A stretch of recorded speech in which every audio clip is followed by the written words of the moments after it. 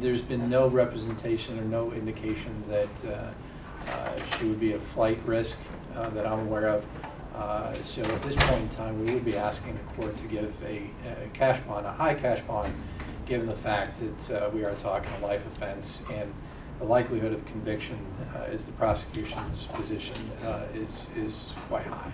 The counsel and I can disagree, but I don't see the likelihood of conviction as high as he does. In fact, I see it as rarely low. And then the other thing being that it is a serious crime that she's charged with. However, it was that's only one of the factors, of the several factors. I think the other factors weigh in Ms. Joly's favor, and we would request a PR bond, and if not, maybe a 10% on a cash bond.